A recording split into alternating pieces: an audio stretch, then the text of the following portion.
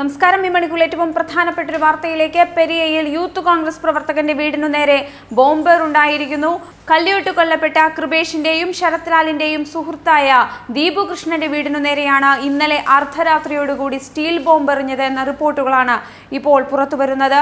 സംഭവ സമയത്ത് ദീപുവും കുടുംബവും വീട്ടിലുണ്ടായിരുന്നുവെങ്കിലും ആർക്കും പരിക്കുകൾ സംഭവിച്ചിട്ടില്ല. സംഭവത്തിൽ ബേക്കൽ പോലീസ് കേസെടുത്ത് അന്വേഷണം ആരംഭിച്ചിരിക്കുകയാണ്. CPM പ്രവർത്തകനാണ് ബോംബെറിഞ്ഞതെന്നാണ് കോൺഗ്രസ് ആരോപിക്കുന്നത്. പ്രദേശത്ത് ഇപ്പോൾ പോലീസ് ജാഗ്രത പുലർത്തുന്നുണ്ട്. കൂടുതൽ വിവരങ്ങളൊന്നും ഇപ്പോൾ പുറത്തു വന്നിട്ടില്ല. മാസങ്ങൾ നീണ്ട ആസൂത്രണത്തെ തുടർന്ന് പെരിയയിൽ 2 യുവാക്കളെ കൊലപ്പെടുത്തിയിരുന്നു. പ്രശ്നങ്ങൾക്കു പിന്നിൽ ശബരിമലയിലെ യുവതീ പ്രവേശന വിധിയും ആചാര സംരക്ഷണവുമെല്ലാം ഉണ്ടെന്നായിരുന്നു പുറത്തു വന്നിരുന്ന സൂചനകൾ. ശബരിമലയിലെ ആചാര സംരക്ഷണത്തിന് മുന്നിൽ നിന്ന് കോൺഗ്രസുകാരനായിരുന്ന ശരത് ലാലിനെയും കൃപേഷിനെയുമാണ് വളരെ ക്രൂരമായി കൊലപ്പെടുത്തിയത്. നവോത്ഥാനത്തിന്റെ പേരിൽ യുവതീ പ്രവേശനത്തെ ഈ മേഖലയിലെ CPM-ഉം അനുകൂലിച്ചിരുന്നു. അതുകൊണ്ട് തന്നെ ശബരിമലയിലെ പ്രതിഷേധം ഉയർത്തിയവർ CPM-ന്റെ ശത്രുപക്ഷത്താവുകയായിരുന്നു.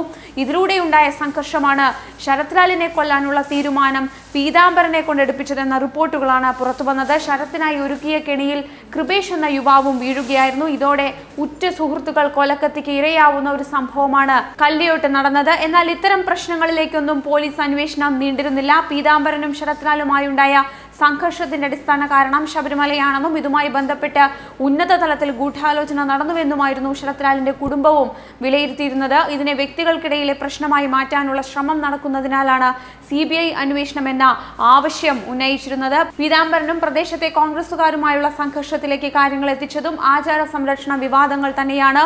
ഇതിന്റെ തുടർച്ചയായാണ് പീതാംബരന്റെ കൈ തല്ലിയൊടിച്ച കേസും ഉണ്ടാകുന്നത്. ഈ സംഘർഷങ്ങളിൽ CPM-ന് മുൻകൈ ലഭിച്ചിരുന്നില്ല. ഇതുകൂടി മനസ്സിലാക്കിയാണ് ശരത് ലാലിനെ വകവരുത്താൻ തീരുമാനിച്ചിരിക്കുന്നത്. കൃപേഷിന്റെയും ശരത് ലാലിന്റെയും ഉറ്റ സുഹൃത്തായ ദീപു കൃഷ്ണന്റെ വീടിനു നേരെയാണ് ഇന്നലെ അർദ്ധരാത്രി സ്റ്റീൽ ബോംബ് എറിഞ്ഞിരിക്കുന്നത്.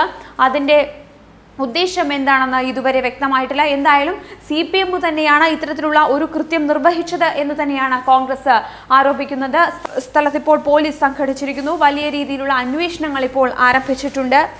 ശബരിമലയിലെ ആചാര സംരക്ഷണ വിഷയം ആളിക്കത്തിയത് ഒക്ടോബറിലായിരുന്നു. അന്ന് തന്നെ ശബരിമലയിലെ ആചാര സംരക്ഷണ മുദ്രാവാക്യം കല്ലിയോട്ടും ഉയർന്നിരുന്നു. ഇതിനിടെ ശബരിമല യുവതീ പ്രവേശന വിഷയത്തിൽ ശരത് ലാലും കൃപേഷും ജാഥയൊക്കെ സംഘടിപ്പിച്ചിരുന്നവരാണ്. ഇതിലേക്ക് രാഷ്ട്രീയം മറന്ന് ആളുകൾ പങ്കെടുക്കാനും എത്തിയിരുന്നു. ഇതിൽ CPM-കാരും ഉൾപ്പെട്ടിരുന്നു. ഈ ജാഥയാണ് പീതാംബരന് ശരത്തിനോടുള്ള വൈരാഗ്യത്തിനു പിന്നിലെന്നായിരുന്നു ഉയരുന്ന ആരോപണം. വ്യക്തി വൈരാഗ്യത്തിന്റെ പേരിൽ തന്നെയാണ് കൃപേഷിനെയും ശരത് ലാലിനെയും CPM അതിക്രൂരമായി കൊലപ്പെടുത്തിയത്.